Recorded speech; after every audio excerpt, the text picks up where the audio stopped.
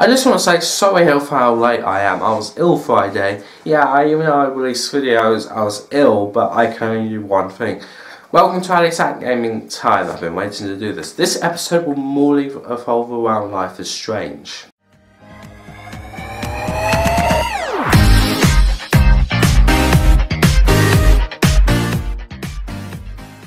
So, Life is Strange Season 1. It's on your consoles, it is, but there's one thing that's not on.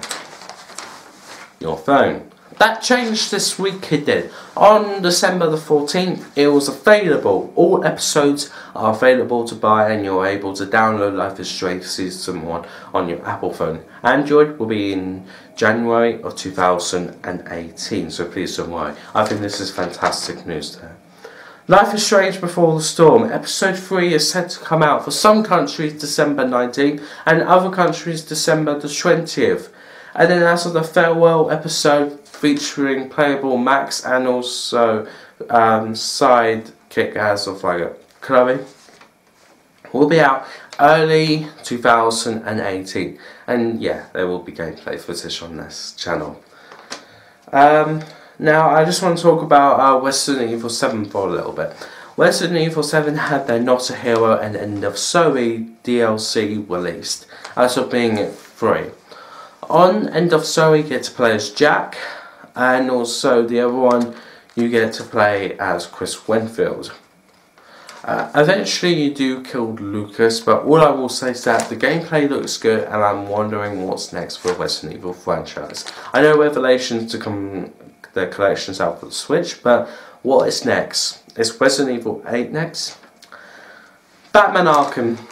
It's been a while since we talked about this complete rubbish thing that's been going on. Okay, so we've had in development, not in development, in development, not in development, in development, not in development, in development, not development, and now in development. End of the end of development. Because, as you know, we had Kevin Conroy saying that Warner Brothers will not be making any Batman Arkham games, and now apparently they're in the end of the development of it.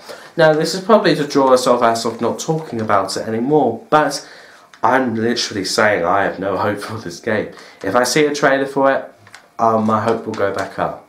But this Batman Arkham franchise, man, goodness me, I can't wait, but yeah.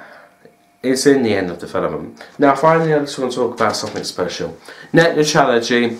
The FCC voted to repeal it. Now there is something you can do about this.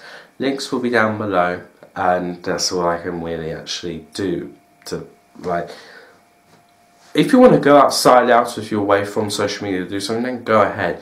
Do whatever you can. Spread the word that net neutrality is dying. And until Congress says something, this internet's free, but there is something you can do, okay? YouTubers.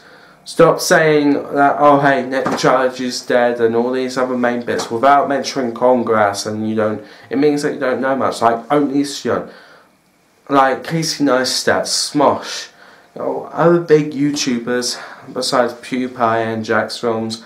Come on, stop talking about it, because this will revolve around you. Because you're showing the lack of careness. Like, I'm not one to hate here, but it would just be great if you could just start talking about it. Because this involves us, this involves you. Your jobs are on the line for it. Like, Onision, look, I don't comment on your stuff because I know you'll criticize me from every single word that I will say. But what I'm going to say is that I don't want to see you go homeless. I don't want to see you lose money. I don't want to see any of this, because I'm a person who cares, and